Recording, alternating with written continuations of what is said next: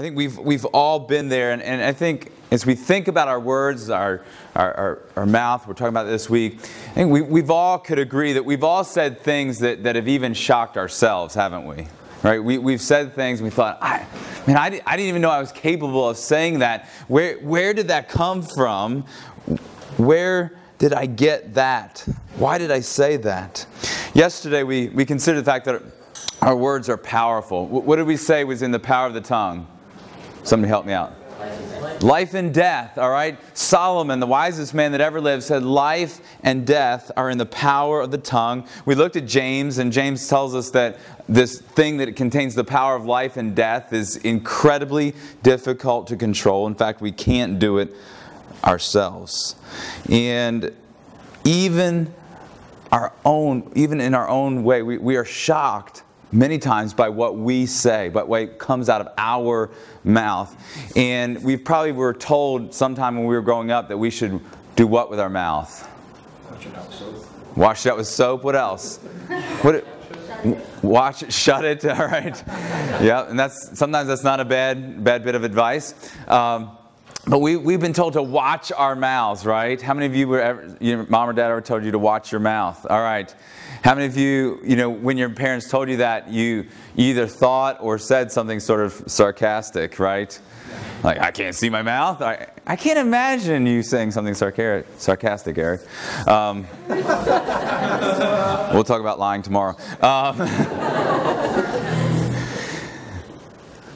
But here's the thing. If someone tells you to watch your mouth, it might work in the sense of in that moment you might stop saying what you were saying, or you might refrain yourself from saying what you were about to say. But it doesn't really fix the problem, does it? Right? Watching our mouth doesn't really fix the problem. Because here's the thing that I want us to consider this morning. Our mouth, our tongue, it's incredibly powerful. It has the power of life and death. It can control and dictate the entire course of your life, as James says. But here's the thing. It doesn't work alone. It has an accomplice. It has a wingman, if you will. It has a powerful influencer. It has someone who is directing it. And that is the issue that I want us to look at this morning. Because if we're ever going to master our mouth, if we're ever going to come to a place where we experience God's control, God's empowerment over our words, and that should be our desire, we need to deal with our tongue's partner in crime. I'm going to begin by looking at Luke 6:45 this morning. If you have your Bible, we're going to look there. And look at what Jesus says, because He answers this question that we often ask, where did that come from, right? We say something, we say, well, where did that come from? Well, Jesus is going to tell us in Luke chapter 6, verse 45. He says, the good man brings good things out of the good stored up in his heart, and the evil man brings evil things out of the evil stored up in his heart. For out of the overflow, your translation may say the abundance, but it's that idea of this well, this overflowing. Out of the overflow of his heart, his mouth speaks. So let's just think about that for a moment. He says, out of the overflow of his heart, the mouth speaks. And so what is Jesus saying? He's saying where your tongue gets its material is your heart. And so when you say something and you think, where did that come from? And sometimes, have you ever said something, wish you hadn't said it, and wanting to soften the blow of it, you say, I'm sorry, I don't know where that came from. Did you ever say something like that, or have someone say that to you? All right. Well, the answer to that question is that it came from your heart. Right? It came from your heart. And so, maybe the next time you say something like that, and you just say, I'm sorry, that came from my heart. Well, that may or not be good advice, but it's true. See, our words are the truest indicator of our heart. Because when it comes to your words, the heart of the matter is your heart. When it comes to your words, the heart of the matter is the heart. Our words are the truest indicators of the content of our heart. What is stored and lodged in our heart eventually comes out of our mouths.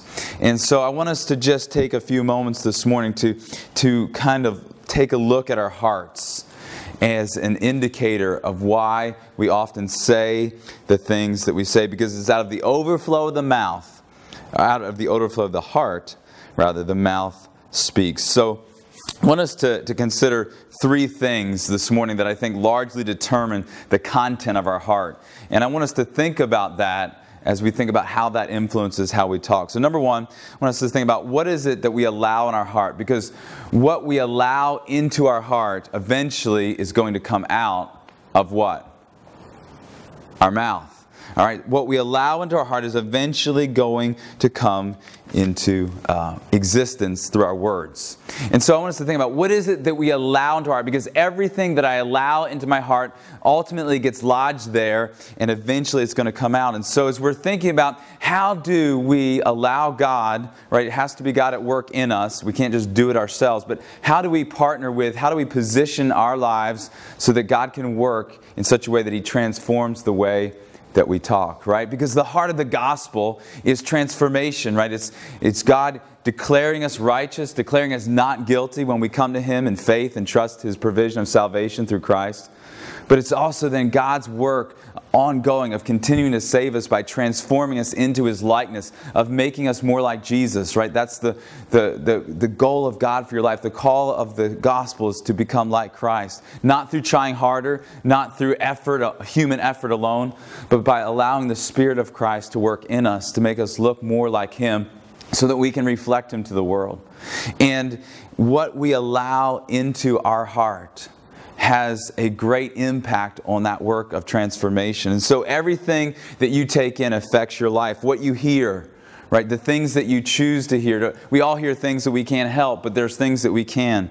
Everything that we hear, conversations, the music that we listen to, everything that we hear gets lodged into our heart. What we see gets lodged into our heart. The things that you're looking at, television, movies, whatever you experience in life, and you're online, right? Everything that you see ultimately gets lodged in your heart. What you read gets lodged not only in your mind, but in your heart. And here's the thing.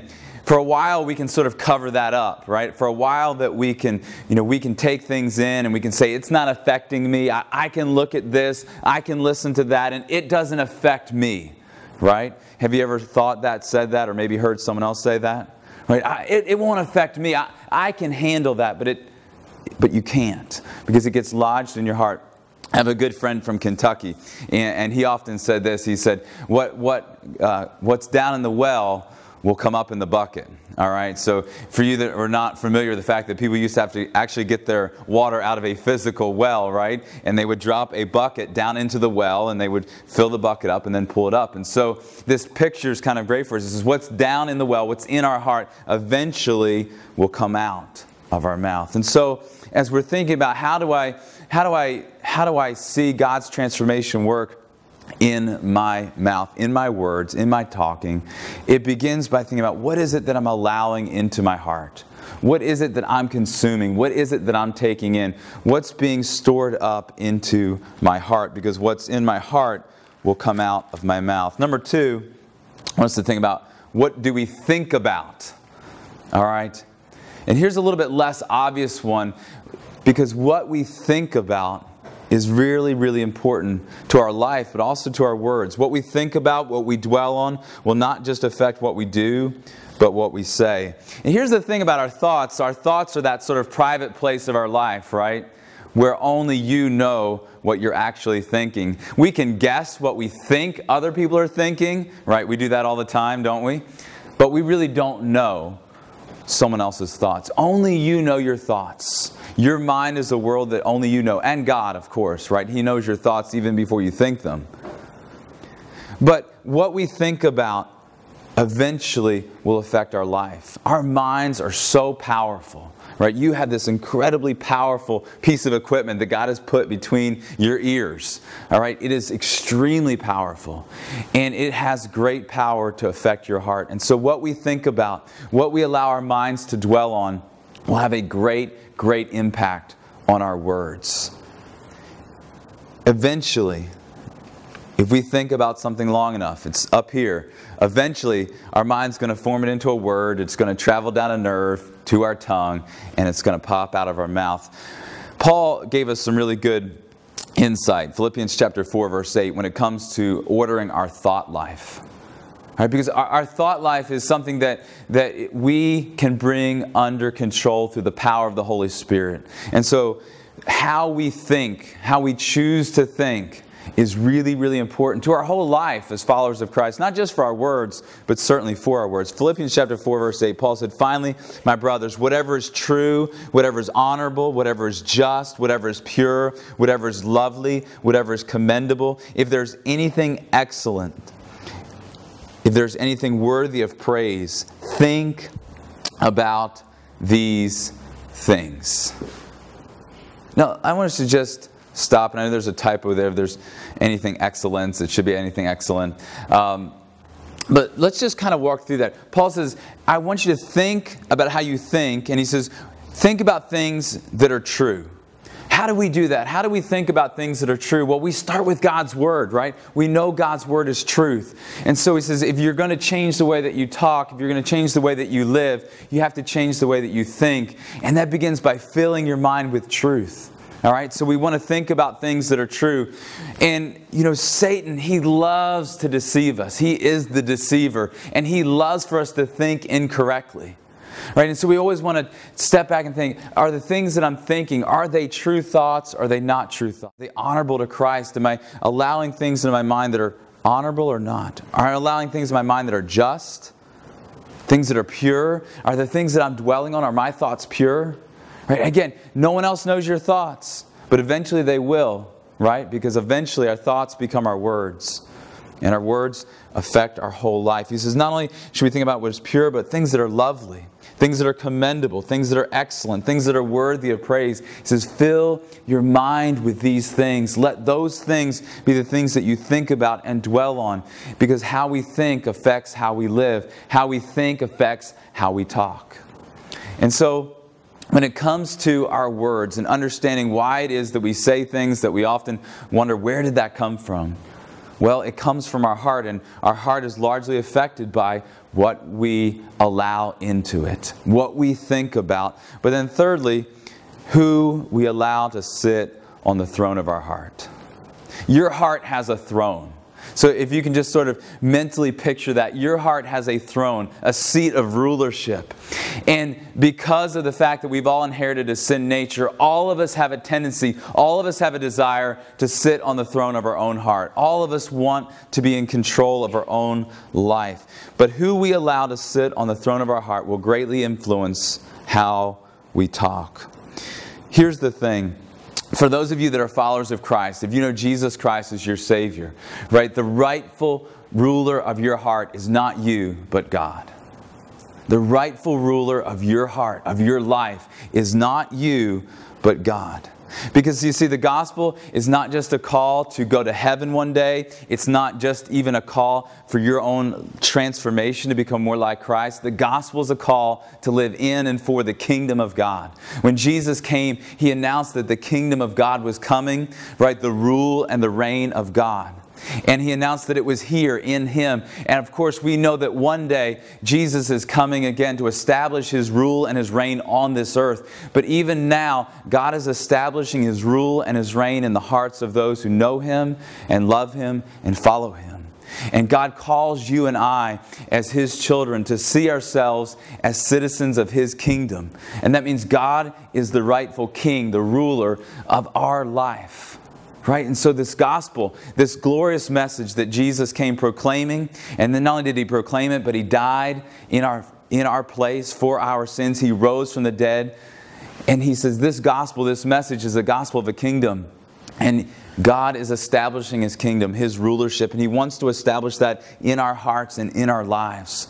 And until we realize that God deserves to be the king of my life, that He deserves to rule and reign on the throne of my heart, we're never going to fully be able to experience the life God's called us to, and it will affect how we talk. God deserves to rule and to reign on the throne of our hearts. Ephesians chapter 3, verse 17.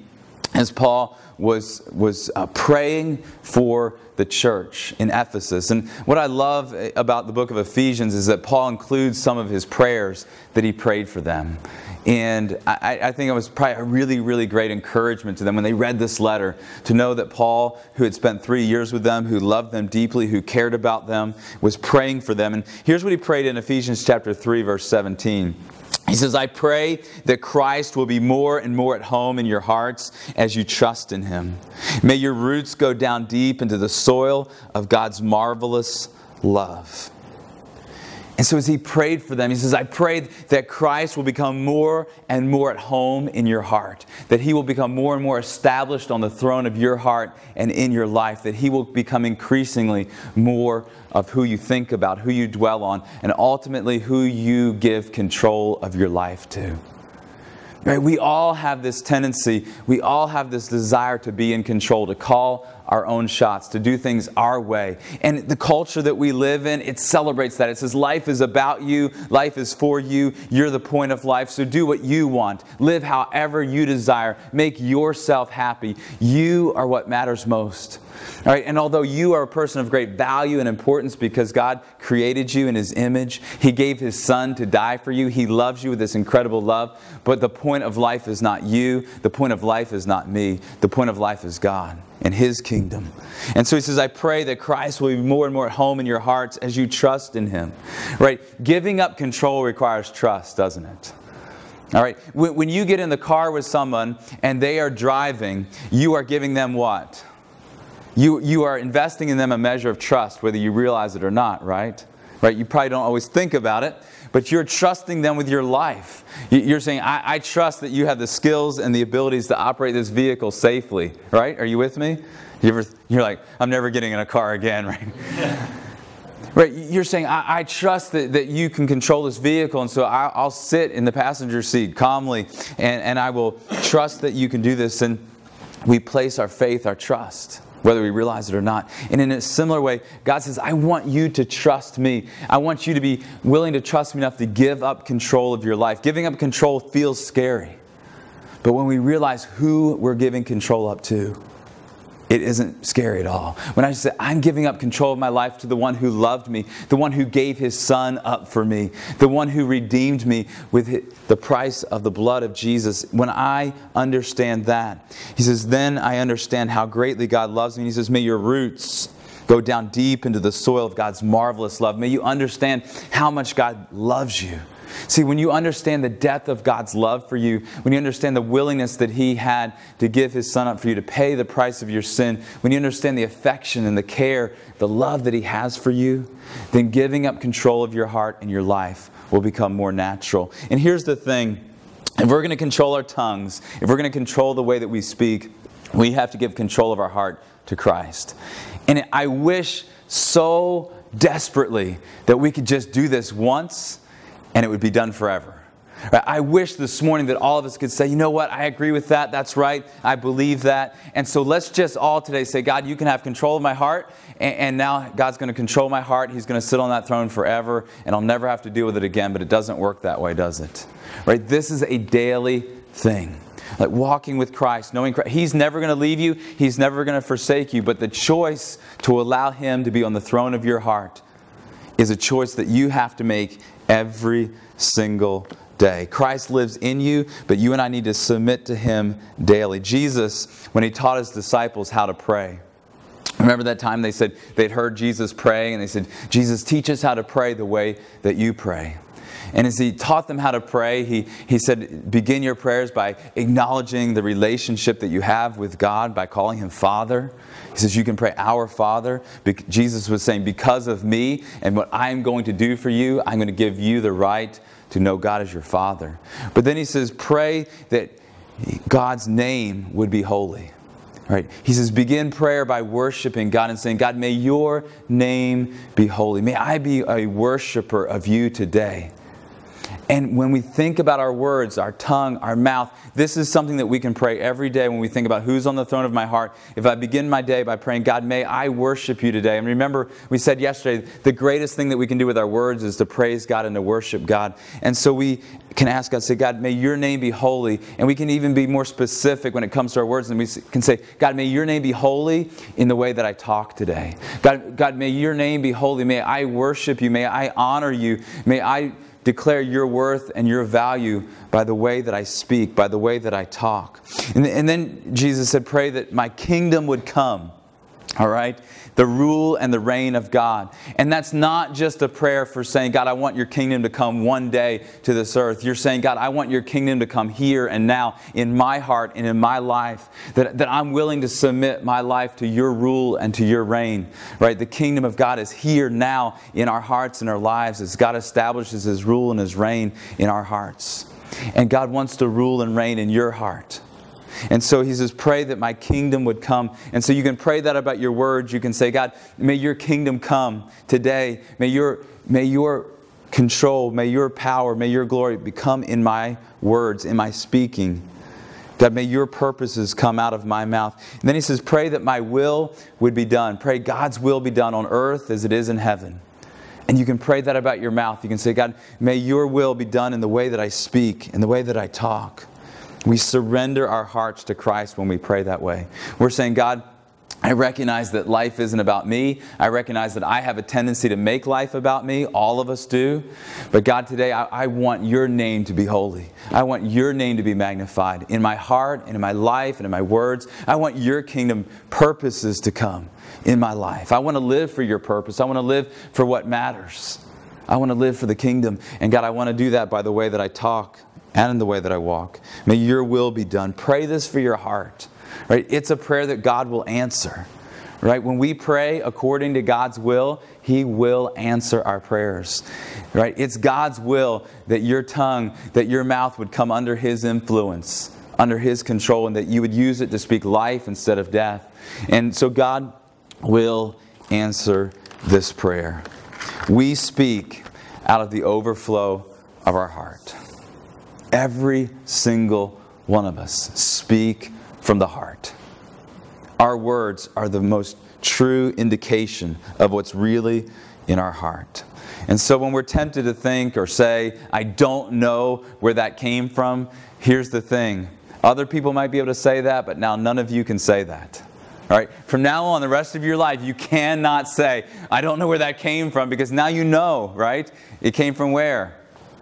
Heart. It came from the heart, all right?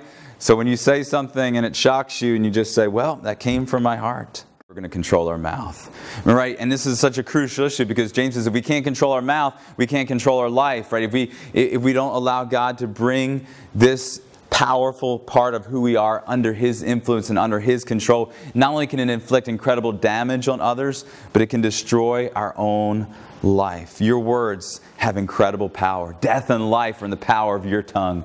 You have this great ability to influence your world. The people that you come in contact with, your family, your friends, the people that God places in your path. You have a powerful, powerful instrument to use to either bring blessing or cursing, to bring death or to bring life. And when it comes to your words, the heart of the matter is the heart. And so I want us to just maybe do a little bit of a heart examination today, all right? I've been asked a few times if I'm a doctor. I am not a doctor, all right? But let's do a little heart checkup anyway, okay? So how is your heart? Just being honest this morning, not thinking about somebody else, but just thinking about you. How is your heart? How's your heart doing? What are you allowing into your heart? Are the things that you're allowing into your heart causing you to desire to love and know and serve and worship Christ? Are the things that you're choosing to allow into your heart, are they pulling your heart towards God or away from God? Are there things, and listen, it's not about rules and regulations. It's not about you can't do this or you can do this, right? That's not the point. The point is, if I love God, if I realize that He loved me, that He gave up His life for me, that He's called me into this living relationship with Him where I can call Him Father and know Him, where I can live for His kingdom and His glory and His purposes, right? If I realize that, right, then this question of what am I allowing into my heart, it's not about rules and regulations, it's not about law or legalism, it's about love. If I love Christ and I believe that He loves me and I want to live for Him, then I do these things because I love Him. Right? So I ask this question out of love. How is your thought life? How is your thought life? What are you dwelling on? What are your thoughts leaning towards? All right? Here's the thing. You choose what you think about. And you can choose through God's power, as we talked about, to think about things that are good, that are pleasing, that are honorable, that are lovely. Choose to think about those things. And number 3, are you daily asking God to rule and reign on the throne of your heart? And if you're not, I want to invite you to do that today and tomorrow and every day. Maybe just write it down somewhere where you'll see it. And say, am I asking God to take His rightful place in my life? Right? And I wish that we could just do that once and for all, but that's a choice that we have to make daily. God, are you on the rightful place in my life, which is the throne of my heart? Because until then, we will not see the transformation occur in our speaking, right? Because it's out of the abundance of the heart that the mouth speaks. The tongue, incredibly powerful, but it never acts alone. It always acts under the influence of your heart. David wrote these words in Psalm 19:14. He says, "May the words of my mouth and the meditation of my heart be pleasing in your sight, O Lord, my rock and my redeemer." What a great prayer that we probably should all pray every day. He says, may the words of my mouth, may the thinking, the meditation, what I dwell on in my heart, may it be pleasing in your sight. What would happen if we chose to do that? What might happen in your life and in your heart, the influence that you have, if you chose to pray that prayer every day? Because when it comes to your words, the heart of the matter is your heart. And I want to ask God to do a deep work of His grace in our hearts this week, so that the way that we talk, the overflow of our heart, will reflect God's incredible grace, His kindness and His love and His mercy and His goodness. And that's my desire for you. It's my desire for me. And so let's pray and ask God to do that. Would you bow your heads this morning? And before we pray together, I just want to ask you this.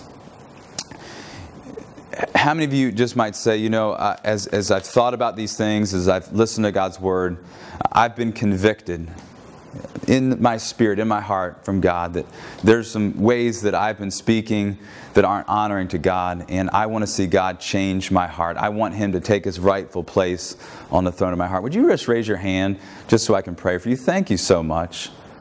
All right, let me just pray for you. Father, I thank you this morning that we've had the privilege to gather together as your family. Father, I thank you for the wonderful blessing and privilege that you give us to be in this place where we can come together and fellowship, to share life together, to share joy together, to share music, Father, to share laughter, to share encouragement, to share our fears and our struggles. And Father, we want to be real. We want to be honest with you this morning. Father, we confess that we often say things that we know don't honor you. Father, we recognize how hard it is to control our tongue. But Father, I pray this morning that we would realize that we need to allow you to do a deep work in our hearts if we're going to experience victory in our mouth. So Father, I pray that everyone here this morning would take seriously a serious look into what they're allowing into their heart, that what they're choosing to think about, and who they're allowing to rule and reign on their throne of their heart. Father, all of us have a tendency to try to take that position in our own life, to be in charge, to call the shots. And Father, I pray that we would daily surrender to you, that you would rule and reign on the throne of our hearts and our lives, that your kingdom would come and your will would be done in our hearts and in our lives and in our words. Father, I thank you for everyone who had the courage just to raise their hand, to acknowledge before you, Father, that they want to see you do a work in their life. Father, I thank you that you see their heart. Father, I thank you that you know them and you love them. Father, may they know your graciousness to forgive. And Father, may they know your power to transform and to change. And Father, I pray that out of these times that we have together in your word, that you would do such a great work, that your kingdom would advance and that you would be glorified. Father, we ask this in Jesus' name. Amen.